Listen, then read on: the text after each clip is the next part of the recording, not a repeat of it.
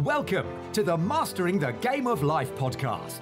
In this podcast, there'll be insights around 3 key areas to mastering the game of life: purpose, prosperity, philanthropy. Your host, Paul Lowe, the third sector mentor, is the founder of Hearts Global CIC, which along with many other of his charitable commitments has been responsible for positively impacting thousands of people's lives, particularly young people from disadvantaged communities. Author of Mastering the Game of Life, From Pain to Purpose, and Speaking from Our Hearts books. Introducing your host, Paul Lowe. Welcome, podcast listeners, to Mastering the Game of Life.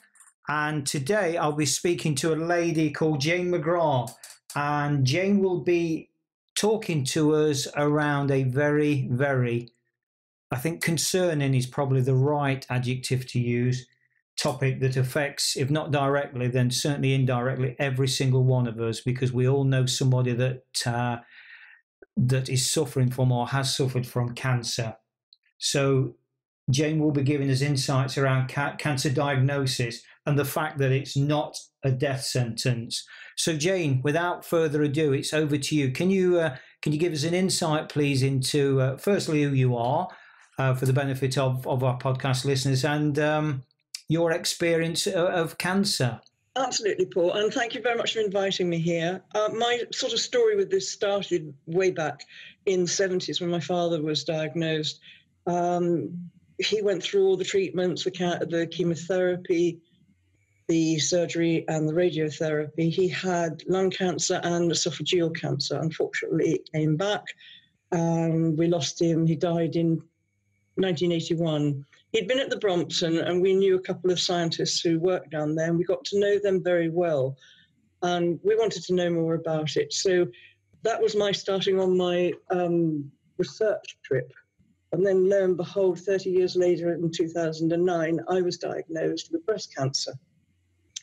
It wasn't desperately serious, but they did want to get me in fairly soon.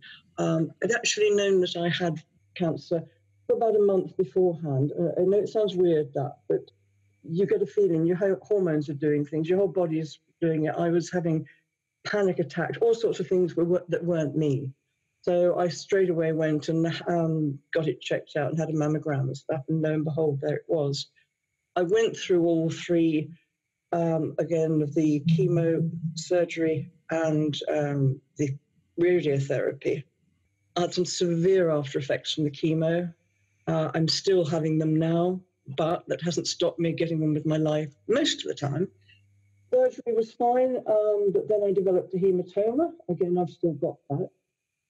But I always say at this point, bear in mind, this is my story. Everyone is different. So some people will sail through any treatment they're getting, no problems. And because I'd done the research before, I decided I'm going to really look into this. Is it necessary to have to go through what I'd been going through after the chemo? And I started talking with people in the chemo suite.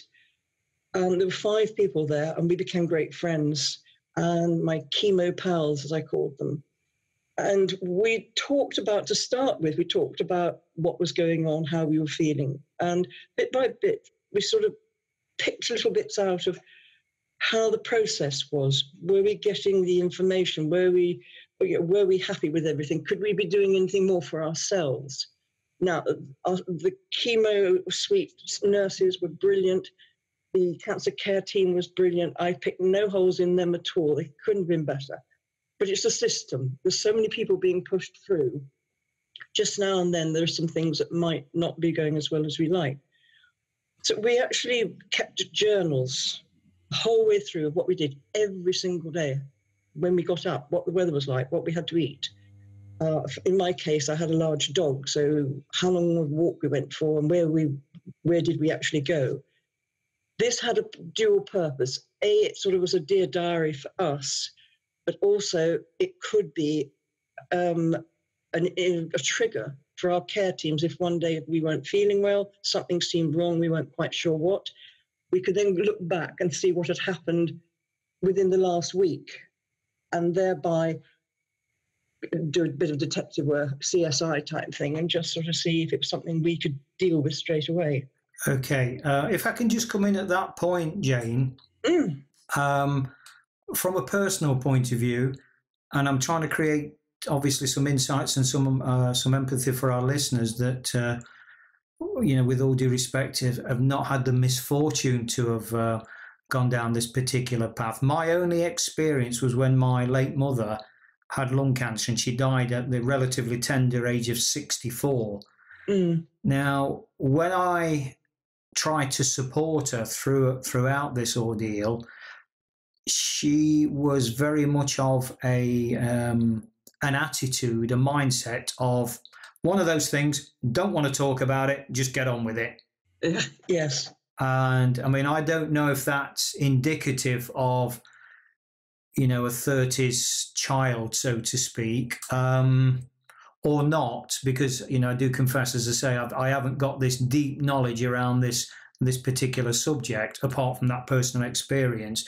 So I suppose my question to you, Jane, is if you could share with us, and you've already alluded, and I think that's quite right, it's a totally unique experience for every single person, I would imagine, but some insights into your sort of how you felt, was the pain psychological, was it physical, was it both? Can you try and share with us, James, some of those deeper insights so we can try and gain that, and I reinforce the word try, and gain that deeper empathy around what was actually going on here? Yeah, absolutely, Paul. As you were saying about your mother, was it a 30s thing? If I start with that, yes, it was, partly because if you go back beyond, well, certainly beyond my father, so let's go back before the 80s, say. Very few people talked about what was wrong with them. Cancer was a dirty word. You didn't talk about it in public. It was the big C. It was just, I used to get those awful looks when I was talking about cancer with my family. People looked and said, should you be talking about cancer in public like that? So I said, yeah, absolutely. But we were sort of a bit ahead of the thing. So yes, it was. Go back to 30s, 40s, 50s. No one talked about their ailments. It was not dinner table talk or cocktail party. As far as I was concerned, I was very lucky. I come from a medical background. Because I'd done the research from my father's time, I was in a position that I sort of knew a lot of what was happening. Of course, there was a lot more. And it was my decision to go through chemotherapy, surgery, and radiotherapy. I did have the opportunity to do other things, but I didn't want to. I know it sounds really weird and masochistic or whatever the word is. I had a really good run through. I met my oncologist, I then met my surgeon. You get to meet all the people of your cancer care team who are going to be looking after you throughout. And that is important. I never remembered any names, but it didn't matter. They had badges. They were a wonderful team. If you had any problems, you could go straight to them. You're not left alone. You're not just dumped at the doorstep, put through into the machine and, then had the needle in your arm and all that sort of thing. There is a lot of care that goes on with it. This didn't happen when your mother was young or anything like that. It happens now a lot. And they realise the effect that this has on people, even if they know that it's not as bad as it used to be because research has come up with better solutions. I had surgery, and the only thing bad about the surgery was when I was in the recovery room, a nurse was screaming in my ear as I was coming round to another nurse down the other end, and I just had to turn around to her and say, shut up. Let me wake up naturally. That was the only, but they do that all the time anyway. Radiotherapy was a bore. It happened every day for however many months it was, every weekday. But because things were going so well, I got out of having to do the last part of it. So I was very lucky in certain ways. At the time, I was not bothered by it. I didn't have a psychological thing of, am I really in pain? I knew I was in pain and I knew why. But then it really hit me about 12 months after, 6 to 12 months after, and I found that my nervous system and my immune system had been totally shocked by the chemotherapy. My immune system actually was very good. It came back and looked after me very well after that. But my nervous system is still very wacky and not in sync, and I do have severe problems. I'm still having, I really didn't get a chance to recover properly from it, because not long, about 2 years afterwards, my sister was diagnosed as being terminally ill, and I had to look after her. So that added more what have you to it. But the nice thing about this today is there are people to talk to. You've got Macmillan support. You've got them online, or you can go see them. There is so much out there that you don't need to feel alone. I think it's wonderful. With a supportive family and friends, you soon find out who your friends really are at times like this. But it's not as bad as it used to be. And even though it may be serious, or stage 2, 3, whatever you happen to be, even if it's advanced, there are still things that can be done for you, and they will do whatever they can. Okay. So allow me to play devil's advocate, if I may, Jane, and ask you this. I mean, from my own point of view, yet again, I'm a great advocate of positive mindset, the power of the mind, to the point where it can overcome illnesses.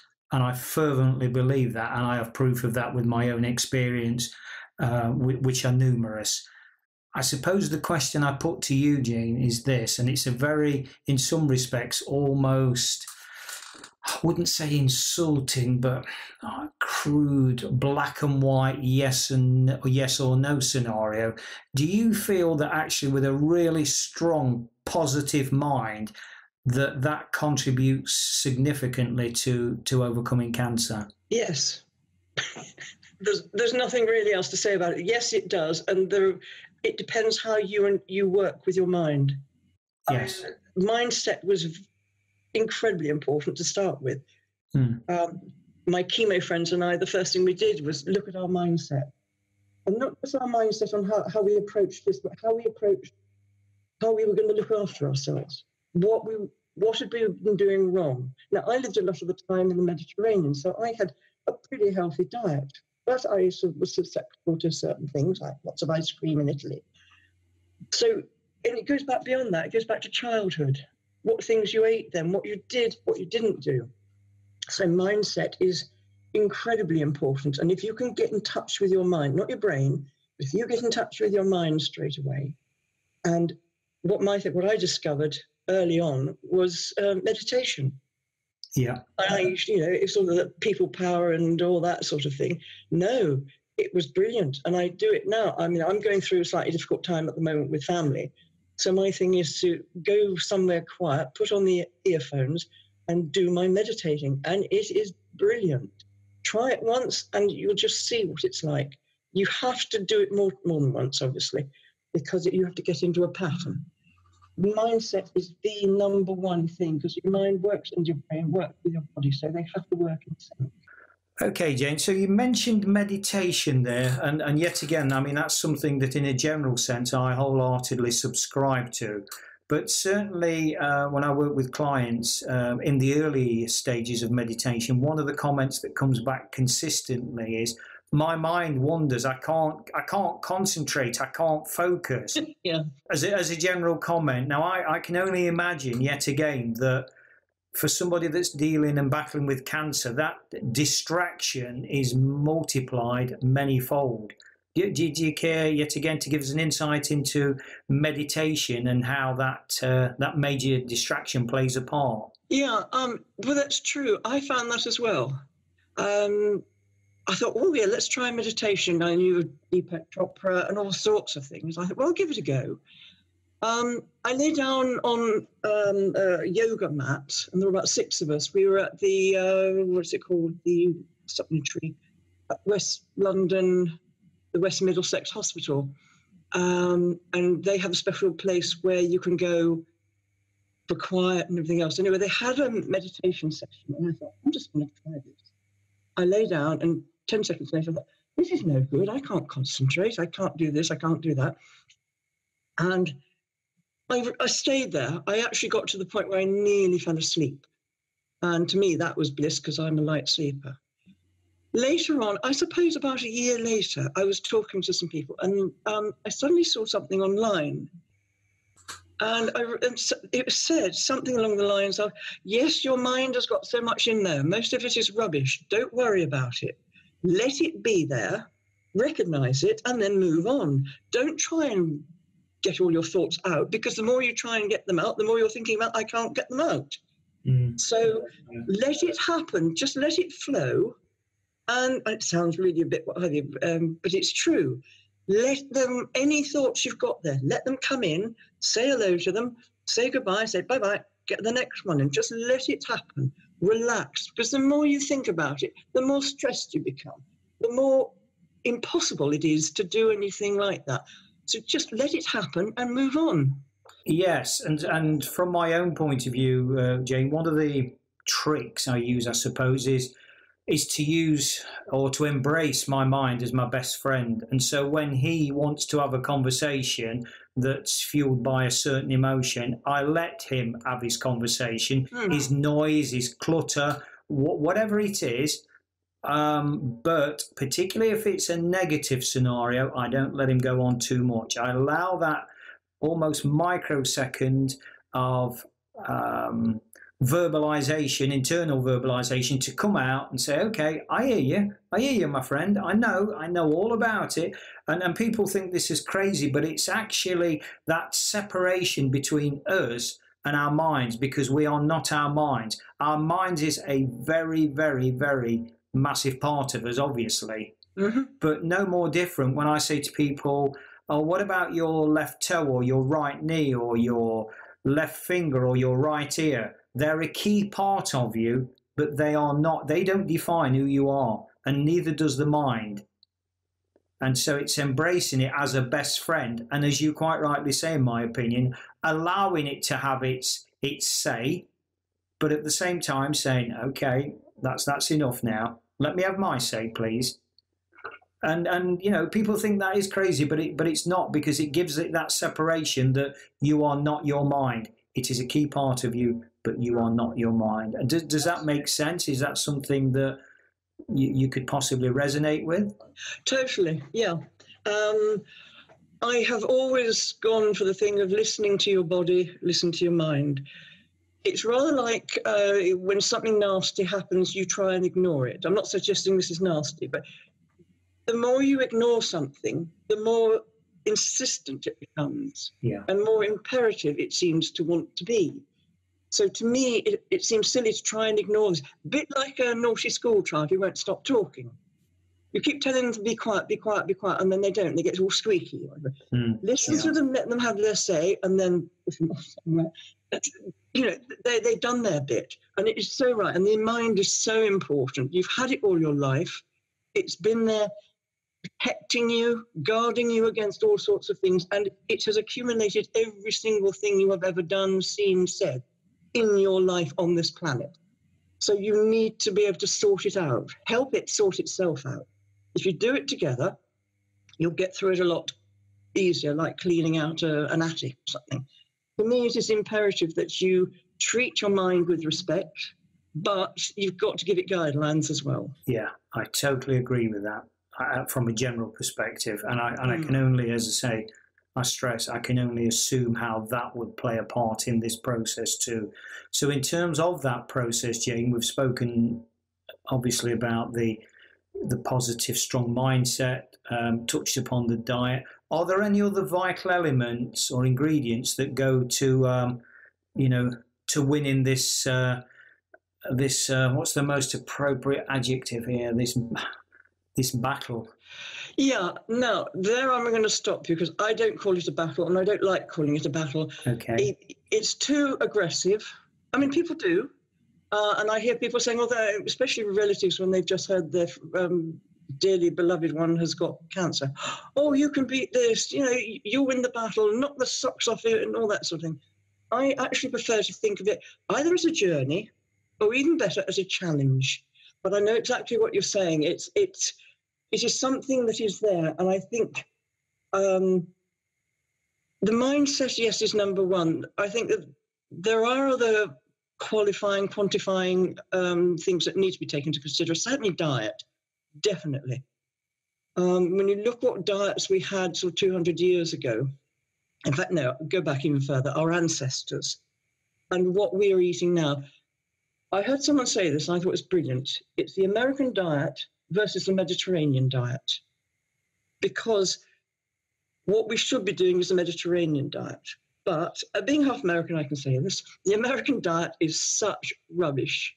It should be blown out of existence. It really should, along with certain people.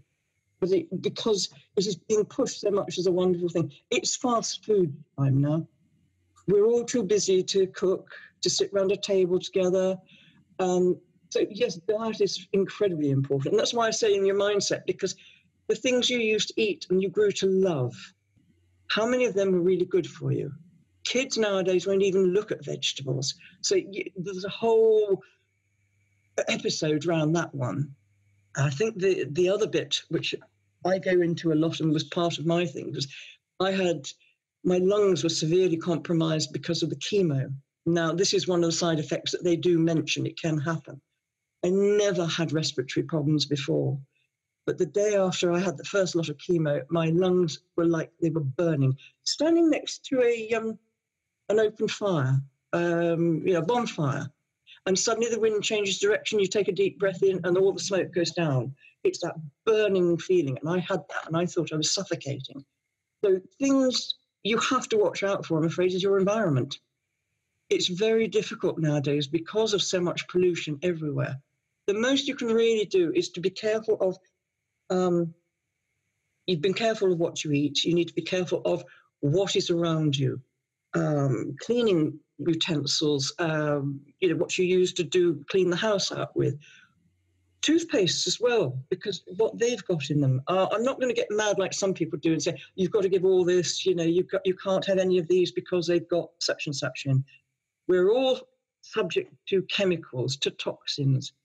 But if you can be aware of what they are and where they are, I'm not suggesting you give them all up because that would be impossible, but just maybe not have so much of them. Just being aware of something that you didn't know about before makes such a difference. Absolutely. Yeah. On that awareness note, Jane, that's something that I spend a lot of time talking about, because in anything in life, for me, awareness is the starting point, because you don't know what you don't know. And, to raise awareness, and obviously you've touched on mindset, you've touched on diet, you've touched on environment, if you can add just a little bit of improvement on all of those aspects, you put them together, and all of a sudden your awareness is, you're in a better place. Oh yes, as a general, and I keep using this word, as a general approach. So absolutely, totally believe in the awareness and the power of awareness, and certainly is the starting point for any journey, or any learning, no matter what it may be. That is so true. And if you are aware of these things, you are aware of what happened to you when you were younger, your mind again. Did you eat loads of donuts, picking for donuts again? What was your life like, eating lots of chocolate and stuff like that? You loved it. You had a sweet tooth, but you became addicted to it. So if you know that happened, you can do something about it. As you say, you don't know what you don't know. We also know nowadays what can cause, not everything, but what can cause cancer, the bad sugars, the bad fats, things like that. You need to be aware of that. If you are aware of that, yes, you can do something about it by having less of that, less of bad things in your environment. Make sure your mindset is set. So it's not a question, I'm going to do a Tescoism, so every little helps. The more you can get rid of or change it to something more beneficial, more healthy, you are doing so much for your body, and your body will pay you back 1,000-fold, because it will help you, and it always will do. But you've got to help it. Your immune system is going to be shot. Your immune system has got to come back. And that's the way to do it. Look after each other. Absolutely. I like to say this, actually. I just say, you have a symbiotic relationship with your body and your mind. You've had it, as I said, you've been together all your life, and you will be together until death. you need to be able to work in sync. And if you can do that in any form, you're on a winner. Okay. So mindset, diet, environment, treatment, Jane. What's your thoughts around treatment? Are there, and I'm really sort of showing my ignorance in this subject matter, but are there different treatments, conventional versus alternative? What's your views and experiences on treatment? Well, do another session for about 5 hours and I'll tell you, it's just so big and it's confusing. There's so much good information out there nowadays, but there is so much more which is fake, which is awful. People are trying to tell you you've got this, that, and the other. Treatments, specifically chemotherapy, it is, when you think, and I saw it when I went into, or the five of us saw it when we went into the chemo room. We all sat down, had our arms up, and they were trying to find a vein so they could put the needle in. And they had ground gowns. They weren't marigold gloves, but they were thicker than that. They had masks over their faces. They almost looked like they were going to do a bomb. Because chemotherapy drugs are so toxic. If they got a tiny bit of that on their hand or any part of their body, it would burn right through, straight like acid. If you need to go to the loo after you've been treated, I'm sorry to say that, but there's a special loo you go to that other people can't go. You have to be separated. That just says it in a nutshell. And when you think that when you're going through chemotherapy, what is chemotherapy doing? It is killing off your cancer cells. Yeah, but what else is it doing? It's killing off millions and millions of really good, healthy cells that actually look after you. So no one knows the percentage of which goes, but also because of chemotherapy, it is very likely that cancer will come back again, even if you seem to have cleared it now. There'll be secondary cancer. It's a work in progress. It's not doing terribly well at the moment, as far as I'm concerned, and I'm not the only one. There are people around the world saying, this is ridiculous, there's got to be better ways. But the research is trying to get there, but it's taking time, and it will take more time, and more people will go through chemotherapy. I've known people have no problems at all. I've known people be absolutely on their backs for 6 months afterwards. They cannot move. They're having daily injections of other things to try and get them out of it, to try and get their body back, to try and get their immune system working again. Didn't work. They just have to ride through it. Treatments, those are the basic ones. Those are the main ones. Of course, there are other ones. Surgery, that's fine. Except for some surgeons get a bit over eager and take off more than they should. That's not me saying that. That's other medical people saying that you should be working to take off only what you really need to. Did we need to take all those lymph glands out? Did we really need to take that breast off? Things like that. Radiotherapy, I actually, as far as I know, didn't have any problems with it. As I say, it was a bore, but it did also mean that by the end of 2/3 of the way through the treatments sessions, I stopped because it had done its job so well. So, it's archaic, it's awful, it shouldn't be happening, but we just have to take baby steps until there will be a major breakthrough, and that will happen next 50 years. People are saying, and I have people in the, I worked for a very major global pharmaceutical company for 10 years. And they said it's not going to happen anytime soon, but when it happens, it will knock your socks off. And it's going to be so different because we've got the basics here. We just need to put them together. And we need some space to do that because of the competition. Now, they're all the people who are developing cancer drugs, they're all doing it, obviously, in competition. They're sort of losing the way as far as the patient coming first. Unfortunately, it's profit coming first at our expense because they want the money for R&R, various other things, and to be number one in the pecking order. So it's got a way to go, but it's going to get there. Just have to put up with it a bit longer. But it is nudging forward, in your opinion? It is nudging forward. For most of us, it's going much too slow. But it's better that it's, some people are saying it's standing still, but it's not. It is actually going there. But I look at places like, I have subscribed to Cancer Research UK, I subscribed to the American Cancer Association. There's other to get updates, and they give me the information as soon as it is, just before it's actually made public. It hits the headlines. And I think this is great. They're doing all this stuff, but what are they doing it on? Chemotherapy. It doesn't look like they're doing any research into anything else. I was actually just looking something up this morning. They've developed a new drug which they will give someone to calm or to stop the cells shooting out stuff to kill the cancer drug. So it makes it dormant. So you've got this other drug coming in on top of the drugs you've already had. Then you will go back to that original chemo drug, and then they will put more of the other drug. So basically you end up with so many cocktails of different things. And this is where it gets to be really stupid, I think. And I know, again, I'm speaking for myself, but with my knowledge and knowledge of other people, we are all saying this cannot go on. You are making it into an absolute spiral of all these different medications to try and get to achieve one end.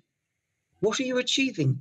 You're damaging livers, kidneys, pancreas, everything. All the organs are going through hell trying to cope with all these different things going through the system. Some are working, some aren't. Now, if you've got straightforward cancer and you can just go through, do the chemo and that's it, fine.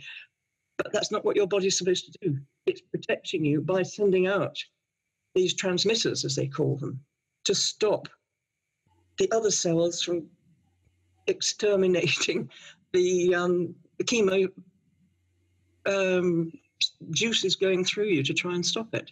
So, I mean, it's convoluted, but basically it's not straightforward, and it won't be for a long time. When they can get through the thing where they can calm down the drug so it goes to the right place, there's a new way of doing it just come in now, where you target the actual cells that are bad, the cancer cells, and you do not touch any of the other cells because it's not going through your veins, it's not going through your system.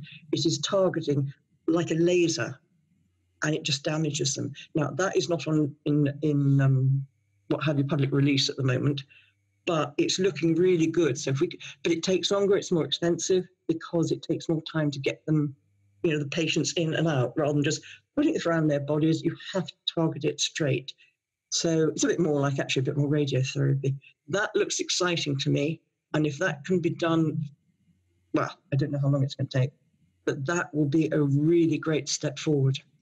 Okay, so as you say quite rightly, Jane, I mean, in terms of a timescale, nobody knows. So that being the case, and I kind of go back to the title that we set at the top of this conversation around cancer diagnosis, it's not a death sentence. So, we've kind of picked up on, the individual aspects of mindset, diet, environment, treatments, etc., etc.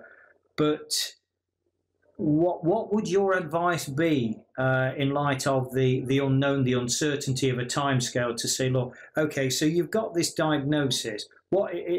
How would you then have a conversation with somebody? Say it was me, and I rang you and said, Jane, I've had this diagnosis.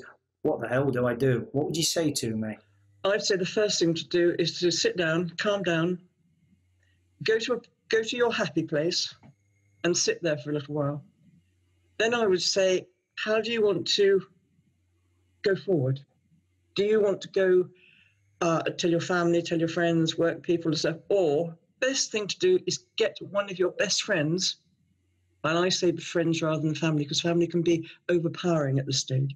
Get a level-headed friend who can be your big support. They can go to appointments with you and stuff. There are some things you need to sort out, but the main thing is how you're feeling at the moment. Then I would say, when you've got that sorted, go look at your diet. The sooner you start pumping in lovely, lovely fresh fruit and vegetables, the sooner you will be helping your immune system to fight what is going to go on in not too long a time. I mean, it depends how advanced it is, how soon you have to go in. It could be months. But if you change your diet and start eating nice things, and this is what I have been doing with my program, is actually sitting down with people and saying, your mindset has got to do this first. You've got to take out the rubbish, the old rubbish, and put in not new rubbish, but new thoughts, ideas, and procedures. The main thing is to start eating well, do some exercise. So basically, get your body moving in the right direction. And by doing exercise and stuff, you do take a lot of the stress and the panic out of the diagnosis itself. You are starting to concentrate your mind on other things, like how I'm going to get well from this, how I'm going to not beat it, but cope with it. Me and my body are going to do great things. Okay.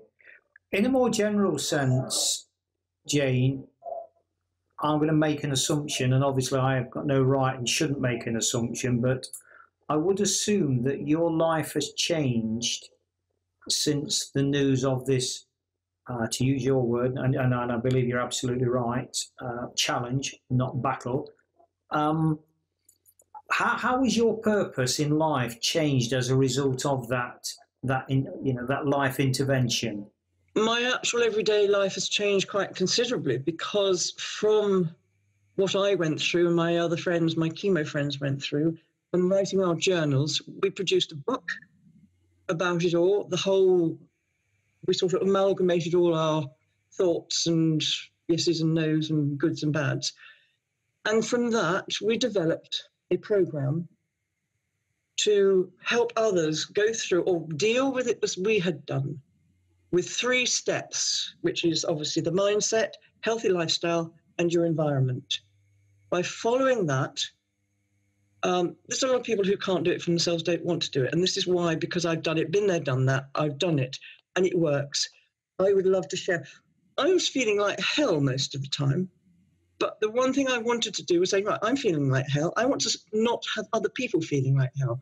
I want them to be able to take something from this, whatever it happens to be, whether it's a whole lot or something, and say, oh, yes, I can work on that, or I can work with that. Yes, I can change that. Write down what you eat in a week. How much of that is good? How much of it is bad? Get rid of the bad. Find something.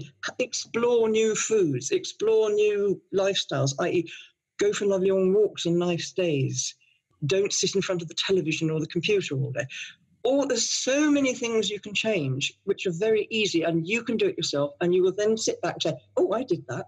Oh, yes, I'm feeling really good about myself. And it is amazing. Psychological warfare takes part, and say, yeah, I'm doing this, and I'm going to keep doing it. And I think from that, you would say, and I'm having such fun doing this because I'm meeting all sorts of wonderful people, like yourself.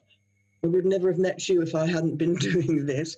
And I've met loads of people who have beaten cancer by going, not taking chemotherapy, by doing it the plant-based way, like our ancestors did.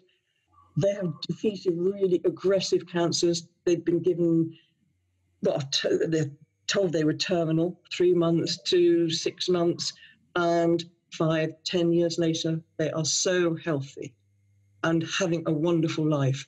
And that, a couple of them, or a few of those, I think I've had a bit of a hand with, but it's happening around the world. But I have actually developed this. People have used it, and they are my best friends, and I love them. And every time I feel really, really bad, I just think about them. I think, no, you're not that bad. You got through it. You're here. You've helped people, and you've helped yourself. So my main thing in life now is to keep going with this program. I don't mind doing it one-on-one. I'm quite happy to do it and take people through individually, but I do have a program which is obviously online. You can reach more people that way. And just keep doing it, because there are so many people out there who get the diagnosis and are lost. They do not know which way to go. They're told what to do, but that's just not, it's not a solution for them. They need to find their own way, I feel. I had to find my way. And by doing that, I'm on streets. But I've come out the other side a lot happier and a lot better. And I want to keep doing it with other people. I really get a kick out of it because, if I can do it, they can do it. Very inspiring, Jane. Very inspiring. So if people want to find you, I mean, where would we get hold of you then? What's your contact details? Website which is 3stepsagainstcancer.com. Facebook page, Okay. 3 Steps Cancer. Those are probably the best ways to. I do have Twitter and stuff, but I've not used it yet. I'm new to Twitter. I swore I'd never use it because of Donald Trump, but I've got Twitter and Instagram, which I must get to grips with. They can, if anyone is listening would like to send, I'm not sure how you do this, send an email just to get in touch and find out more. It's 3stepscancer@gmail.com. 3 Steps Cancer. I think for initial ways, that's probably the easiest way to do it because that's how everyone does it now. So that's Get to me and I will be straight back to them. And if it's just for a chat, it just wants to look at things over, that's fine. If they've got any questions, brilliant. I am here to help them. Just to be clear on that, Jane, is that the number 3 or are you spelling it 3? Yeah, the figure 3. Okay, so 3 Steps Cancer. On that and on the email and on the Facebook. It's all 3, number 3. Okay. By way of summing up, Jane, I mean, I really do want to thank you for sharing your insights and the way you've come across in such a positive manner and taking on this this challenge. I mean, I've been educated about my use of words, and I know that words are critical. You've throughout this conversation used the analogy of keep eating, loads of beef burgers, etc., etc. Well, I do the same metaphorically with words, and I say that if we keep feeding ourselves unhealthy words, then emotionally and mentally we will be unhealthy. So on a personal level, I thank you for putting me in the right direction on that use of the word battle. Absolutely. Again, personal. No, not at all. No, it's not. No, it's definitely not, because my only thing for that is you don't want to be in conflict. This is how I feel about it. Yes. You are in a battle. And your body, everything, all of you is fighting it. But I don't like to think of it that way. I like to think of it as a challenge because it is a challenge. It's going to challenge you to your max. But a challenge you can come out of unscathed. And you can also come out of it with a wonderful mindset that says, yes, we have been positive throughout. We have not been defeated. We've had some bad times, some good times. But it's been good. The challenge, we have beaten the challenge. No, we've won the challenge. Is there anything else, Jane, by way of summary now that you'd like to add to what we've spoke about? Anything at all to raise awareness even further? I think raising awareness is wonderful, and I think around the world we're doing a great job now because it's becoming, with the social media that we've got, the tools that we've got to use, it is getting there. There are still some things to be slightly cautious about. GPs do not recognise alternative or plant-based things. They say no, because they are paid by the pharmaceutical companies to use their products. Therefore, they cannot condone it, they cannot sponsor it, they cannot go by it. What I have done, I did with my GP, I said, look, I want this to happen and I want to do this after I've done all the chemo and stuff. I'm going, instead of having checkups every 3-6 months, I'm going to go on a really, not strict, but a really, really good set diet, health craze. And I want you to monitor me. Will you do that? Not just chuck me out and say you're doing stupid things. And other people have done that. The GPs will monitor them. And the good thing about that is not only do you find out that you're doing the right thing and it's working, but they find out, your GP finds out and says, oh, I say that is working.